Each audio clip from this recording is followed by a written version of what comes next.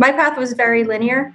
It wasn't like, be an entrepreneur, create a lemonade stand, learn how to, hustle at a young age. It was definitely just pound schoolwork, just school, grades, sit at the front of the classroom and be a teacher's pet. And at the same time, I came from a family that was very traditional. That's Eva Sade, a CEO, entrepreneur, founder, and a Forbes 30 Under 30 recipient. She's a featured career mashupper in my new book, Building the Business of You, a system to align passion and growth potential through your own career mashup. While her journey started out following the traditional linear path towards career growth and progression, she chose to take a detour. She parallel pathed her way towards entrepreneurship and subsequently defined a career that could leverage all of her talents and interests, all while hedging against risk, being fluid, and still taking a systematic approach. And she learned throughout her experiences that she was a business and brand herself. As cliche as it sounds, I am a brand. You are a brand, Connie. We're all brands of ourselves, and we're all our own startups. I mean, we have needs. We have a back office of a support system. We have the money we produce. We've got our daily procedures, like wake up, brush your teeth, make your bed. So I think a person in a startup is not fundamentally different, and people need to restart the same way as businesses do. So how did Eva create that career mashup that enabled her to align passions, goals, and interests to get her to where she is today?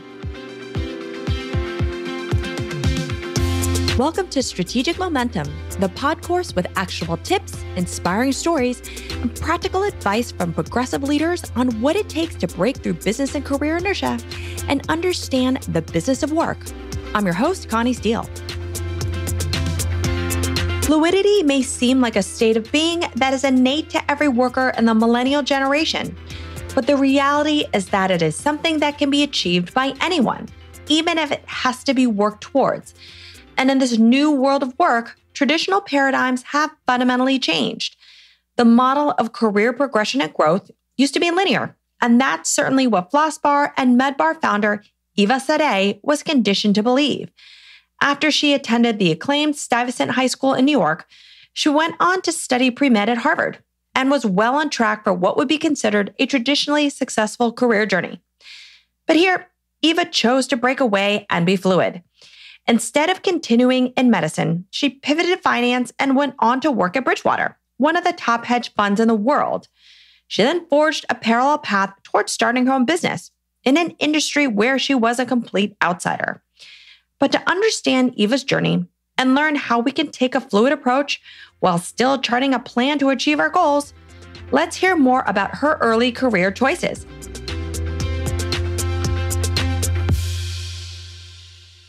I came from Poland to America with my family of 6. I was the youngest child, and we lived in Brooklyn, New York, and Bensonhurst. Very diverse area of Jewish people, Albanian people, Chinese people, Russian people. It was essentially definitely a melting pot of New York City. And my path was very linear. It wasn't like, be an entrepreneur, create a lemonade stand, learn how to hustle at a young age. It was definitely just pound schoolwork, just school, grades, sit at the front of the classroom and be a teacher's pet. And at the same time, I came from a family that was very traditional. So I was raised to cook and clean and be a housewife. I recently got engaged, but I'm still not a housewife. See, happy ring. Not a housewife. So anyway, I went to Stuyvesant High School. It's a magnet school in downtown New York City, and just ran as fast as possible on the track team and studied as hard as possible to get into Harvard undergrad. I was pre-med first, and then I saw how much debt my siblings were in. So I didn't want to be in a ton of debt, especially from an immigrant family. So I studied economics, and the reason I did was because I saw everyone else doing it. It seemed like the thing you do at Harvard, and what everyone who is aspiring to, be the best of their class was doing. And so that's what people were doing. And then the best jobs pay-wise were on the buy side versus the sell side. And so I just went, chasing the security of it. And I went into finance, worked at Bridgewater Associates, and afterwards became an entrepreneur. And it's not like you joined any hedge fund. You joined Bridgewater, which is very well known. Also, not just because it's a top hedge fund, but specifically it has a unique culture. So what are those key things that you learned that have continued to shape your career while you were at that company? Yeah, I mean, what I liked about Bridgewater specifically was, I went to the career table because I was just walking around all the career tables and fairs, and they're recruiting. As once I came back there and told my friends about, which tables I went to, we shared contacts and everything. Someone said, people like you go there. And I was like, people like me? What am I typecast as? And basically they said people who are rather blunt and intelligent. So, at the time I didn't have that many social graces. So, and people at Bridgewater have social graces, to be very, very clear. It's just that the persona of the radical transparency and the constant feedback and everything in everyone's heads fit the kind of person that they saw me being in terms of how I behave in class, in terms of being very direct, and how I behaved interpersonally. So that external fit criteria was super interesting to me. And I learned more about the company and at the level of what is it trying to achieve. It was a really intellectual place where they're just trying to be the best at both management and investment. And at the same time, it was an interesting, I would call it a social experiment, an interesting social experiment to be part of. And half my major was social psychology. So bringing both those things together was a really interesting place to go. So is it fair to even say early on that you were mashing up various interests and almost natural skills, just elements of who you are, to an environment that seemed to be the right fit that leveraged all those things?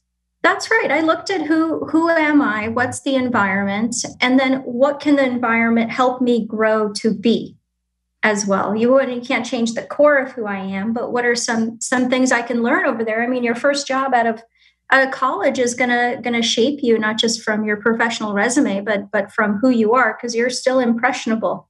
I mean, I was an early graduate. I think I was 21 when I graduated, so could barely go to the bar during recruiting, which was a little limiting. And so what I saw there was not just, okay, it echoed who I am, but also it has a big focus on systemization. How can you make everything a machine? How can you make it a process? How can you make it repeatable? Because it's a hedge fund that's been successful for 40 years plus, beating the market very much on average. And so how can I learn what that means and what the ethos of who I am can translate into that kind of success? This element of systemization, continual improvement, would you say that also was just a natural draw, given that you happen to be a championed runner in high school, as you had mentioned to me earlier when we had a chance to talk? And so being a high-performing athlete also has elements of that too. I mean, the competitiveness is one thing, but just to be able to continue to strive and build and get better, there is an element of systemization too. Yes, when you're an athlete, your body becomes a system. What you feed it and what you do with it, and how well you follow your coach's advice generates your success. So it's very similar to that. And then afterwards, like once you get to a level of, a regular athlete to top ranking athlete, it starts being more psychology, because your body can perform. If there were injuries that were at least too strenuous, you've learned kind of where the level is. But after a while, it's psychological. And the same thing with Bridgewater. Like you come in and you get your fit, you're at a level of a good athlete. And then how do you become an excellent athlete? Well, it's not just your coaches, your people at work, but it's also the time you take for yourself and resting and reflecting and journaling to get those things to actually stick. And it's tough, like being an athlete and like being an intellectual athlete. at Bridgewater, it's definitely like you start out thinking you can do it, thinking that you can do it, and then you reach a pit of despair where you're like, oh no, I learned too much about myself as an intellectual athlete. Oh no, who am I? And then you gradually dig your way out of that to establish who you are and learn from that experience. So it makes you tough. Sounds like it. And it also sounds like that it's this continual development ultimately of these hard skills, but also the soft skills all along the way. So just as an athlete, when you mention it's mental and it's self-reflection, I mean, that does translate also into important soft skills, which are not always very specific. It is the sensing, feeling, and psychology of things to know how to best engage with people, how to lead people, how to steer a team, and so forth, coupled with developing brand new areas of expertise to help you do your job. Yeah, I would agree with that. And I'd say when it's soft skills, what is the bare bones soft skill? It's not freaking out. Honestly, like if you can just achieve like emotional stability in difficult environments, that's when you can layer on leadership. Because if you don't have that baseline, I don't know, you can't read that many books about social psychology if you can't enaction them. So that's just critical. So taking so many punches to the face gets you at a level where, at Bridgewater, you could be a leader, but then externally, you're getting punches to the face, but at least less frequently. And then you're really thriving at that point.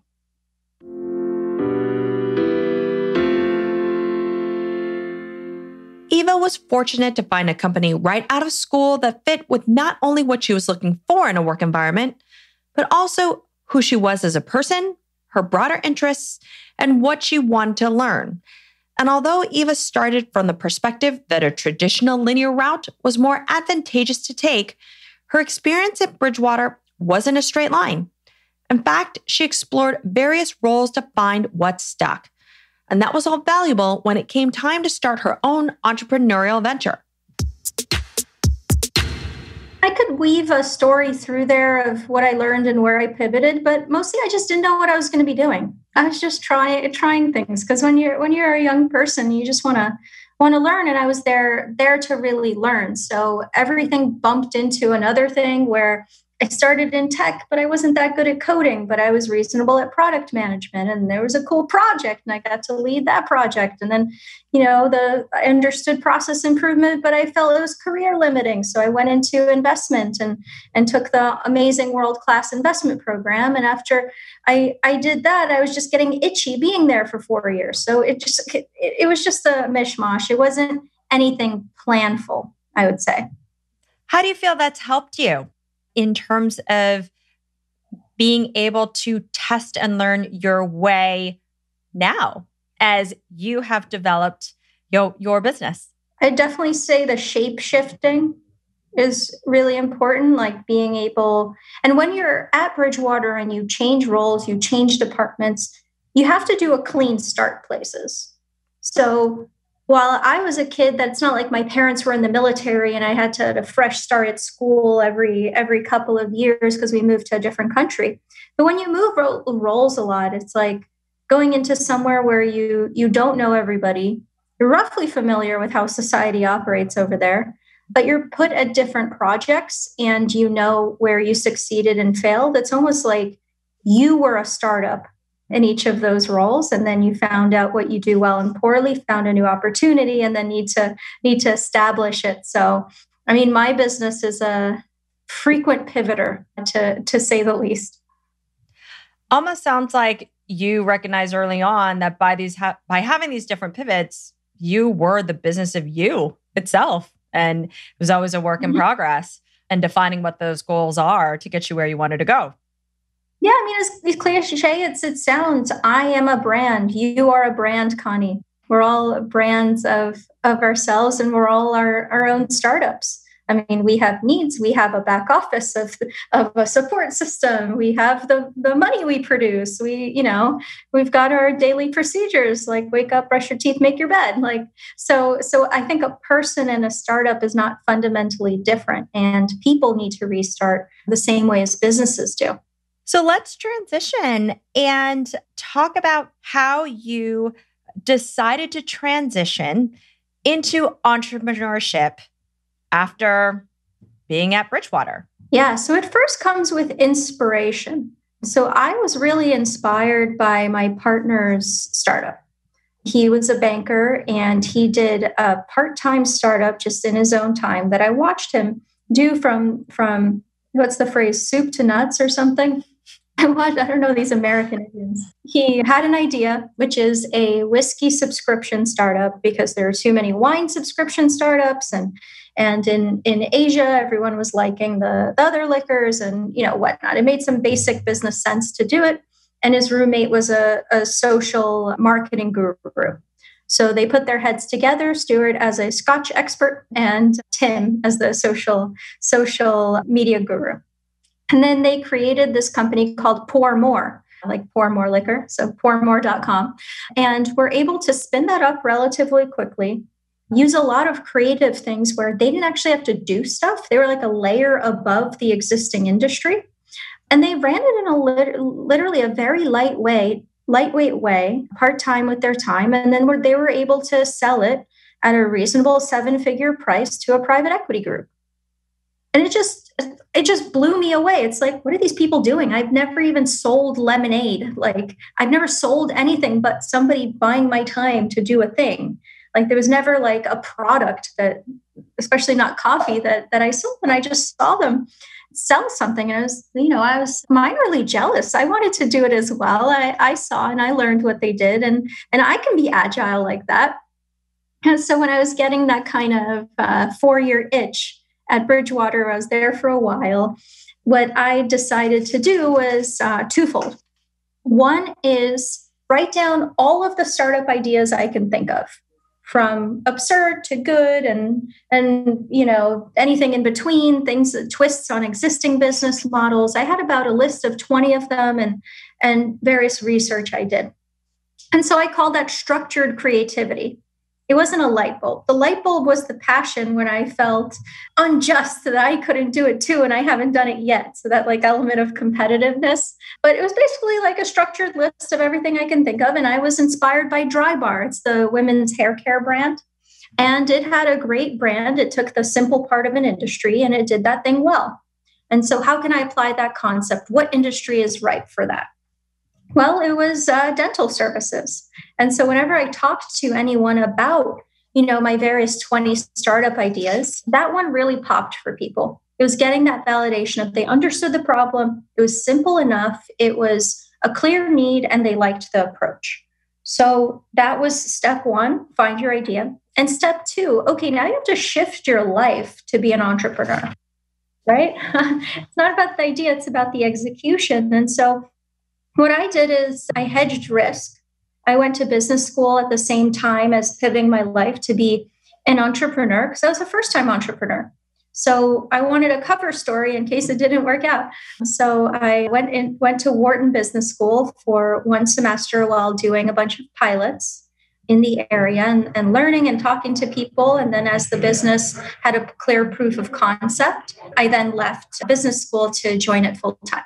Unpacking all that, which is pretty amazing. Sounds like first, you got exposed to how many people are having side hustles right now and seeing that there's not a singular focus on any one career necessarily, that there are opportunities to be able to pursue multiple different paths, of which maybe the job that you have now is your primary, but yet you have this side hustle, which could become a primary or could become, it's something you're very passionate about, which could fulfill another side of you. And so that exposure to it led you to making this pivot and wanting to pursue that path. And then applying, my guess, and please correct me if I'm wrong, but everything that you learned having been a product manager, learning what it takes to build products. Since you applied agile development, you talked about pivoting, you talked about testing and learning.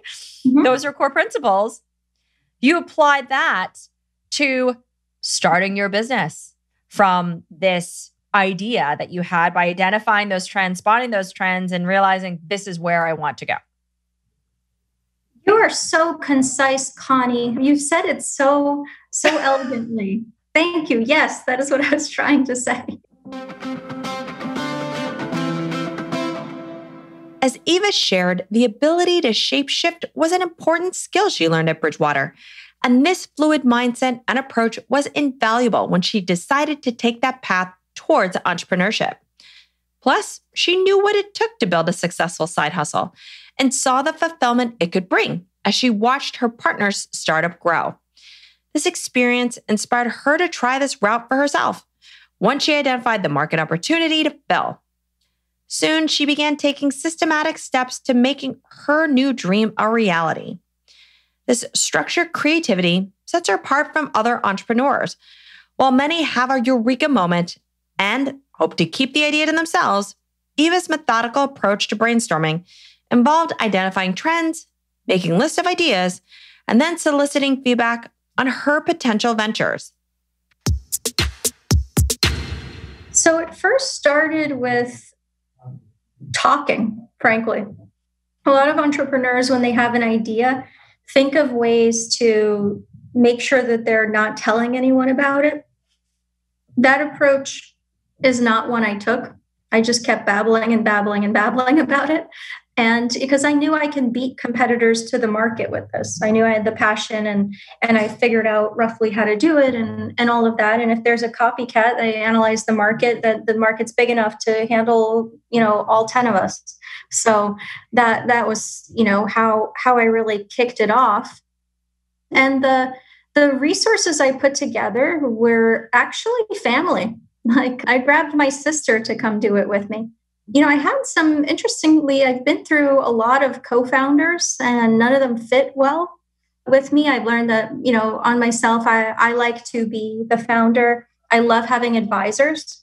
And then I love having employees and I love having my family help because I know they're ride or die type people. I'm not good at management peers for some reason. It makes me nervous. I get stressed. I don't like equals. And I don't think it's because I'm not humble. It's just like, I don't know. I just freak out by not having the level of authority I would want to and needing to agree when I'm more of a trailblazer. So I put together basically those resources to kick it off. So what's interesting to me is that at the end of the day, you don't have a background in dentistry or the dental field. Mm-hmm. You're a complete outsider, which I'm sure led to various roadblocks along the way. So tell us about those challenges that you faced in gaining traction that you were looking for.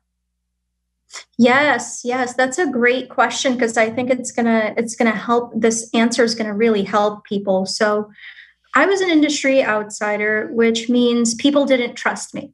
And given I was trying to do something in the industry and disrupt the industry, I would say a key thing is you're coming in to disrupt it. I don't know. They don't like that word. So I've actually kicked it out of my vocabulary. But that's the truth, right? So you've learned not to necessarily use the word, but in reality, you're changing the game.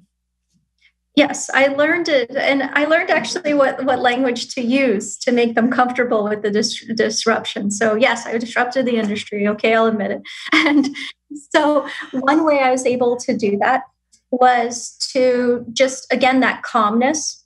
So a lot of dentistry and thought leaders operate on forums. So there are dental forums and a lot of people are throwing beer cans. There's like, who's this crazy millennial that created Jiffy Lube for your face?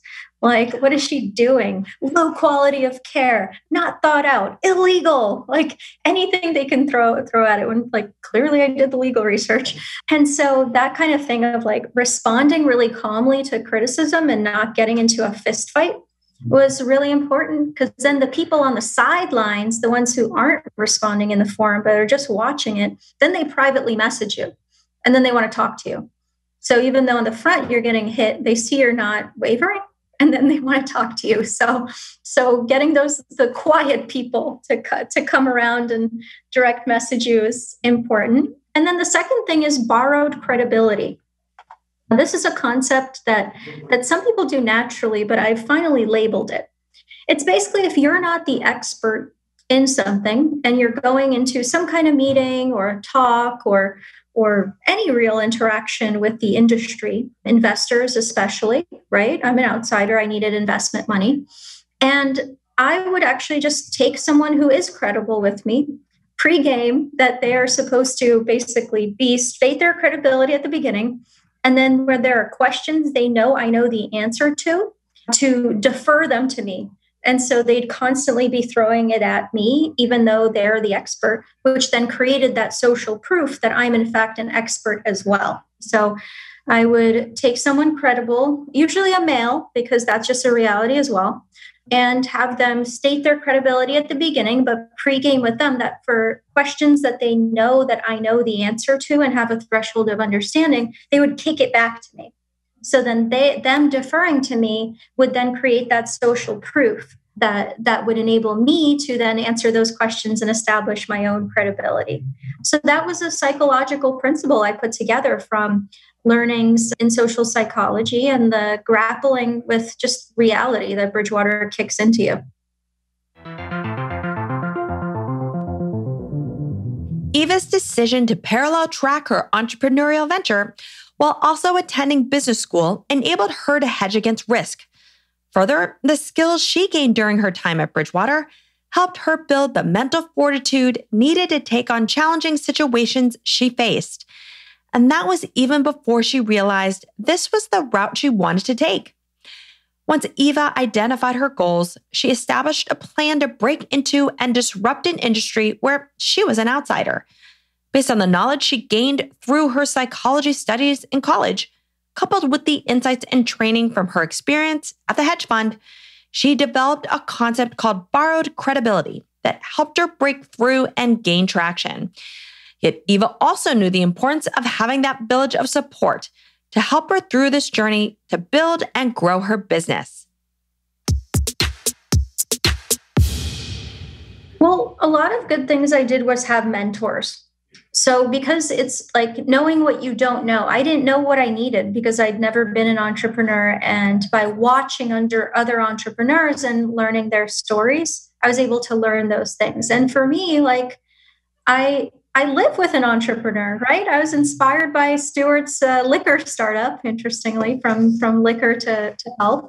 And so always having him be able to be involved in everything. It was like, I know everyone talks about the woman behind the man, these days and in popular stories, but sometimes it's the man behind the woman. Like he is just an avid supporter of me. And so constantly having him who's more advanced in that specific topic be a coach and a mentor on that business side, it helped me understand what I need. So what did I need, right? I needed a team around me. I needed an HR department so the team doesn't sue me. I needed a good legal group to be able to do stuff in healthcare that is regulated. I needed some investors so I wouldn't keep having my credit cards maxed out. I needed to make a pitch deck, right? I understood what a pitch deck was from school, but not a real pitch deck and how to make it. And I needed to raise that capital, how much to raise, how do you even structure that? Having that person on tap was really important to me. And there's a lot of people who want to mentor startups. There's even programs at major banks where people who are working at major banks, they've got a little bit of that entrepreneurial risk. They're not going to leave, but they highly want to be mentors to young entrepreneurs. So places like Morgan Stanley and UBS have excellent mentors for people. I was just lucky because my mentor was at home. Well, there was another term that we had talked about, by the way, and you called it contentless management. So share that a bit more, which does tie to what you said, but I just thought it was so great that you had branded it, I guess, or kind of used that term in that particular context. That's a good thing to come out of Bridgewater. And they use that term very much, which is, if you're not an expert in something, how do you manage it? Well, you're not going to be able to call BS on people because you don't know what they're talking about. So you need a threshold level of understanding. So, okay, understand the topic 70% to be able to manage people doing stuff in it. Like that's your threshold of understanding. But when it comes to the details and the plans and your most important decisions, what you could do is really pit the experts against each other. And so if you, rather than having one expert you depend on that's perhaps overly proud of their expertise and isn't going to unravel and ask those questions, have the other expert in them have a conversation in front of you and try to break it down. That way you're getting multiple viewpoints and not trapped with your existing expert. So what I did was I, put together, if a dentist was saying, no, mobile dentistry isn't legal because you can't have a hygienist work alone. I was like, I don't know, the legal guy says you can. And then so you stick them both in the room and say, okay, you say we can, you say we can't, talk it out. And then you learn from there. So that enables you to act at the manager level while at the same time not being irresponsible and able to be swayed by someone who could be an expert that maybe has something to learn. So you're really facilitating dialogue of different perspectives so that at the end of the day, you're able to truly see a comprehensive view of all the dynamics, which then I would assume would help you plan effectively and then understand the different potentially chess moves that if you were to move towards one direction, you know what the implications could be. If you decide to shift in another direction, you've got an understanding of what those implications be. But it's been a data gathering exercise to understand how to ultimately hedge against risk. That's right. What were the things? Contentless management, borrowed credibility. And then I think the third is just raise capital so you can fund all this activity. I think we're just all really important things. And so how much of an inhibitor was fear in this whole process of bringing your business to life? And how did you deal with it? Let's see, fear. I think I just got past fear. And how did you get past fear? I already went through the hump of realizing I'm taking a risky path in life. And so once I grappled with that decision, and I basically went to the level of spending all of my savings on starting a company, it was almost like I had nothing to lose. So like, what am I afraid of exactly? Like once you take that leap, you're more likely to take other leaps. So for me, it wasn't really fear of being an entrepreneur and fear of failure. It could be at times fear of embarrassment, though. Like I know if like I was embarrassed about something, I'd feel bad. So it's that threat. It's that like human response. Like what on Maslow's hierarchy of needs, what do we need? We need at the bottom security, being able to sustain yourself, eating. All right, I got that at least. I know that I've got that. And if I don't have that, at least I have some kind of social safety net. But the next level is belonging. And so it was super key to me to feel like I belong in the dental community and that I'm not overly disruptive, even though I am, but people respect my view and people like me. That kind of like social aspect was something that I was afraid of. And if anything, I was taking that made my heart beat. It's those kinds of chances to get out there. For many today, there is a desire and even a need to have optionality and flexibility versus being singular, focused, and limited. For Eva, that was vital as she knew she couldn't always control the uncontrollable when it came to business and in life. So optionality is important because things don't always go your way. There's variables you can control, and then there's variables you can't control. So having some options from different business strategies you can employ, different even hedges in life, like go to business school while you start a startup, is just really important to remain calm, frankly. And as I said earlier in the podcast, the remaining calm is the first like stepping stone of leadership because you can't apply theory if you're panicking. And so for me, creating options like makes me more calm because I know I can switch to a different thing if one thing doesn't work out. And I've applied that principle by going from med bar or floss bar to med bar, having the optionality there. A few other crazy secret things that we're going to do soon. And also, so in life with the hedge of business school versus not business school and doing a startup.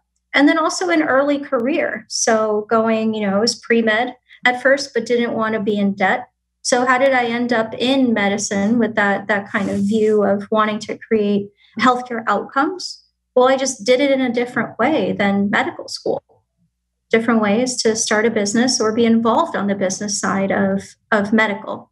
So finding those alternate paths such that you don't feel stuck is very emotionally rewarding. Is this notion of finding multiple paths so you don't get stuck something that was always innate to you, even when you were young, before going into college and especially before going into Bridgewater? Or it's something that you learned once you were at Bridgewater and then also then applied to obviously your endeavors going forward? I think for me, it was innate because it's how I saw my parents operate when we got to this country.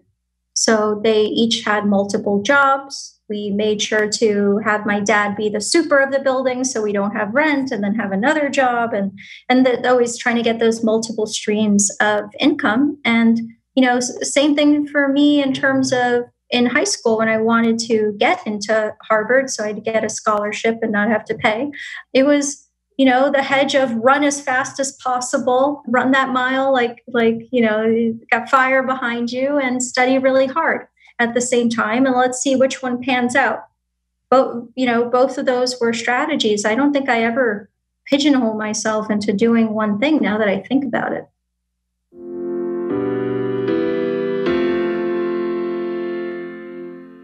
By being fluid and mashing up her experiences, skills, past roles, and passions, Eva was able to create FlossBar, a mobile dental service that brings healthcare directly to companies and their employees. Unsurprisingly, she was also able to dynamically pivot and evolve her company during the pandemic, creating a new business line with COVID-19 testing. As such, MedBar was born. So FlossBar is the corporation is called FlossBar. MedBar is one of the subsidiaries that's evolved due to recent circumstances. So FlossBar is a tech-enabled healthcare logistics company. So it's basically taking the clinicians in an area like New York, Arizona, California, wherever, and enabling them to go service their local corporations. So get out of your four walls, go to an employer site because 66% of employers want care on site. That's a major statistic that is barely penetrated. And so enable those partnerships between the two such that care can actually happen. In order to do that, you need a very robust back office. You need a ton of lift and shift and equipment. You need marketing, you need sales, you need all this stuff. So what our back end fosters is for that transaction to be able to happen such that the clinical people can do the clinical stuff and we can do all the other stuff that they're not specifically tailored for. You've been able to effectively bridge the gap between those service providers and where you started off was dental care because you saw a huge gap there and be able to provide convenient services for folks at their office or in other locations where it makes it easier for them to get it. Because I know you mentioned you had, there were limitations for people being able to take care of their dental health, which is so core to their overall health in a more efficient way. That's right. For the clinician, it's that opportunity to get patients and fill their time and maybe drive them back to their local office for advanced treatments. And for the patients, it's definitely a convenience play. Like they're at work, they need to get their services done. They may involve taking time off from work. They may not even trust the providers that they have or are in their area. And the employers can develop those perks programs for them. So it's win-win on both the sides of the market. So, of course, one of the major challenges that all businesses have been faced with is COVID. And I know in your case, your revenue completely fell to zero when COVID happened. You were first primarily focused on the dental service side of things. So what did you do to successfully pivot, which has established the business you have now? Oh, yeah. COVID was painful at the beginning. It was like the worst industry to possibly be in because it's you're trying to go to workplaces workplaces are closed, and you're doing dental services, which have a major respiratory interaction component. And so all of my clients, they were dropping like flies into, luckily they're on contracts so that they're going to have services later, but they all have those darn force majeure clauses, which means if it's an act of God or government, they can't have dental services. So it's almost like that little term in the contract was quite painful, but everyone understands that, you're not going to have dental services at the workplace. So it was really bad. And we were in the middle of a fundraise as well. So pretend, fundraising during COVID with no revenue, that's horrible. You're going to tank. You are going to tank. So we had to do something quickly. And what we came up with was a concept called MedBar, FlossBar's sister company. And what we did there was really get on top of COVID-19 testing very quickly. We researched about 60 different supply lines of tests. So even if something was low, we will find it. We will scour the earth for COVID tests, got all the permits and lab licenses and all those things that you need to stand it up, and basically stood up a new business line, heard what the market needed and took that nimble team and the resources we had and pivoted them to this. And it wasn't that hard. We're doing healthcare logistics before, for dental. Now we're doing healthcare logistics for medical. It's a similar process, even though a different service line. And you did it in pretty record time, right? I think you had mentioned that this pivot that you made, because you had the foundation already there, enabled you to be one of the first to market to deliver COVID testing to people in New York. That's right. And not just to New York, like our biggest markets for this are Massachusetts, Texas, Atlanta, Connecticut. So we go around because the demand is, everyone's calling for COVID testing. It's one of the most in-demand services right now. And we did it fast because our revenue plummeted. So it was either apply someone to a new project, all of everyone, or shut the doors for a while. And so it's just out of necessity, we pivoted really quickly, and we were set up with a recruiting arm, a billing team, supply depots, supplier relationships, technology of patient experience. So it's just figuring out who you fundamentally are, which is a healthcare logistics company. Abstract away your service that isn't selling, and then sell something else temporarily. What's incredible is that it immediately opened up essentially a line extension for you guys, because I know you'll still offer dental services, which is where you started. You started small, or you could say, it's the whole testing and learning and product development. Start small, go with that MVP. You got traction, and then you pivoted. But now you've been able to expand your business such that it will capture a larger share of services and offerings to help people. That's right. And knowing we could pivot, there's a lot of ideas we can try. Like I always have the business doing 90% the hum of the things we do, and 10% just pure R&D. 10% is like, half a weekday or something like that on just innovation and brainstorming, so that we can be abreast of what is new and what we're sensing from the market. Because it's a lot can go on our platform of all the resources we have. So even today, Connie, we were brainstorming some top secret plans over there on that whiteboard. So there's a lot coming.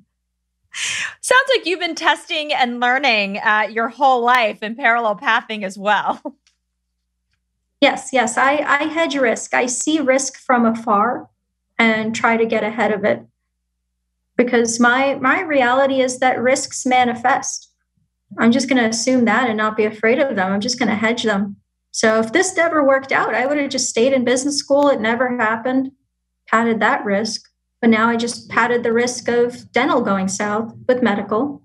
And if COVID testing goes away, I'm padding it with those other secret plans. And so you just have to be a step ahead of what the market's going to buy. To close, what advice would you tell others who are trying to find the right path for them? I would say if you're young, just do it. People love like entrepreneurial stories. I mean, a lot of people are like afraid to get off their career track and do something else. I think like your chances now, unless you literally have kids at home that you need to feed with your salary, like the older you get, the less likely you're going to be an entrepreneur. And it's amazing when people in their 40s and 50s and 60s become entrepreneurs, but it's much less likely. So for me, I was, on a track where I had saved, by age 26, I had saved $250,000 in my bank account from working and saving. And I was faced with a choice. Like, do I then, put that in my 401k, have it vest, keep getting raises, et cetera? Or am I just going to blow it all in a startup and see what happens? I mean, once you take that leap, you took that leap and you're going to be proud of yourself for the rest of your life. So I'd highly recommend some risk tolerance. People just take some risks. And finally, what's the best way listeners can connect with you? Sure. So my email is eva@flossbar.com. Thank you so much for joining us today and sharing this incredible story of being able to create this amazing business. But one of the core things is, how do you hedge against risk? Even being that outsider and creating this optionality to create momentum and impact.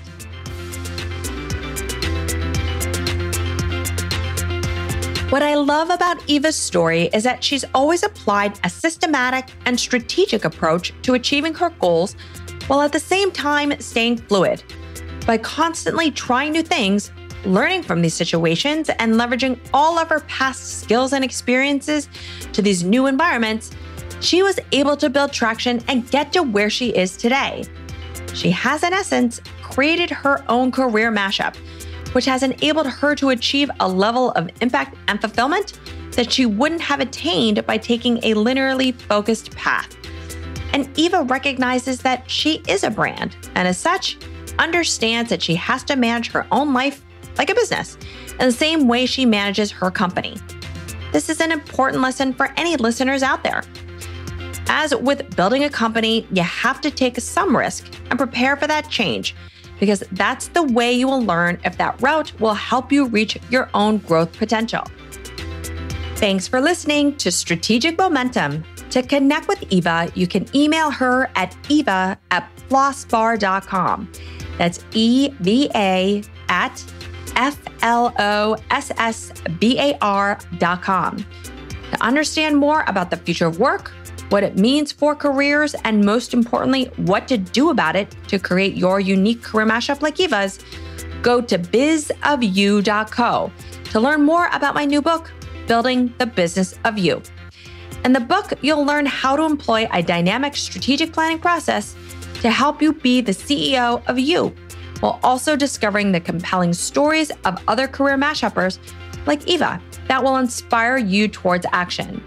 The book is available on Amazon and Barnes & Noble. If you like what you heard on the podcast, please subscribe to the show and share this episode with friends and colleagues. And of course, we always appreciate ratings and reviews.